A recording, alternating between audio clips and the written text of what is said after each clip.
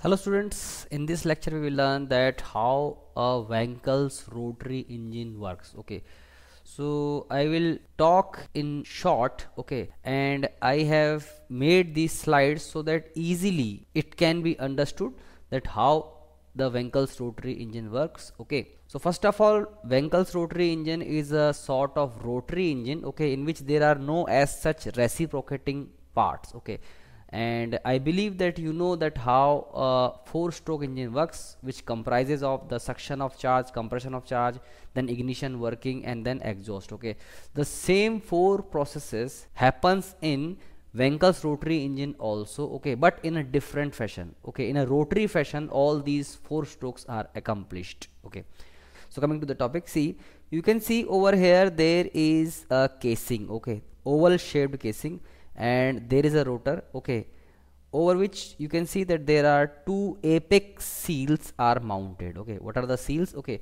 you can see that there is a cap. Okay, this is the isometric view of this seal. Okay, so cap, and inside the cap there is a spring, so this cap can move by the force of this spring. Okay, in case the spring is compressed, the cap will move toward inner side, and in case it expands, then cap can move toward outer side. Okay, so what happens that it is in touch with this inner surface of casing. Okay, it is in perfectly touch, so the system is in perfect seal. Okay, like this, and this is the rotor, you can see, over which these apex seals are mounted. Okay, now what happens, suppose that there is some air trapped inside this region, okay, between these two apex seals, the rotor and this casing, okay, the region which I am telling. Okay, so some air is trapped or some gas is trapped over here. In case this rotor starts spinning in clockwise direction, okay, like this, so what happens that you can see ultimately the gas is over here. Okay, initially you can see that this much volume of air is there, so in case this rotor starts spinning, since this apex seals are in perfect sealing with this inner surface, so when it rotates, then the air content will also start moving with it. Okay, so ultimately you can see that now the air volume is smaller as compared to that of initial state, because this volume is greater than this volume. Okay, so air is compressed.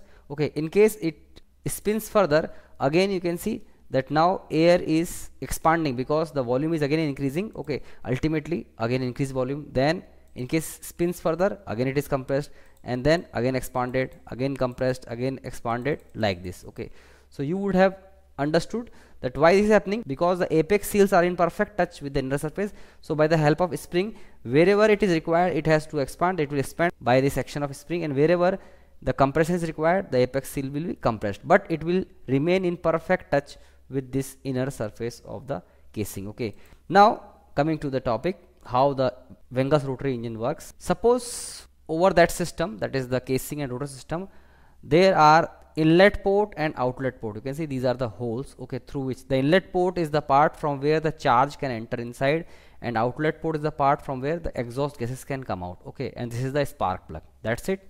Now suppose that some charge is contained in this region. Okay, over here. Okay, charge has gone inside the mixture of petrol and air. Okay, gasoline and air mixture is inside over here, and rotor starts spinning. Okay, so what is happening, since initially the volume of charge is higher, so in case it starts moving and the rotation is clockwise, then ultimately it is like this. Okay, so initially the charge was with greater volume, okay, and finally it is with smaller volume, so this charge is compressed, because I told you these apex seals are in perfect sealing with this inner surface, so the charge is just dragged toward a low volume region. Okay, that's it, by the help of these seals and this casing system. Okay, so ultimately when the charge is compressed, okay, so by the help of this spark plug, spark is introduced, so the entire charge, you can see, is ignited. Now what happens, this charge is ignited, heat is added, this charge wants to expand. Okay, so since the rotor is rotating in clockwise direction, so over the right hand side the charge has opportunity to expand, so it will force this rotor, force these apex seals to move toward the clockwise. Okay, in this stroke the work is done. Understood?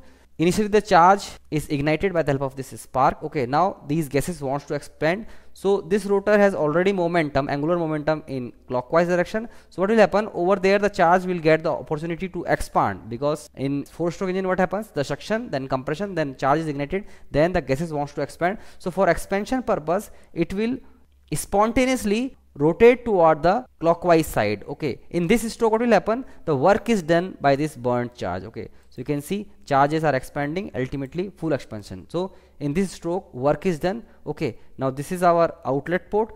So in case this rotor spins further, you can see that now the charge gets opportunity to come out from this exhaust port. Okay, ultimately you can see most of the burnt gases are expelled out from this exhaust port. Okay, again in case rotor spins further, so from this suction port, okay, the fresh charge is sucked inside, because initially the volume is smaller. Okay, this small volume region again moving toward the higher volume region. Okay, so what will happen, it will start sucking the fresh charge inside, though some amount of exhaust gases are still there, but it will not make much difference. Okay, fresh charge is pulled inside. Okay, now again it is filled with charge.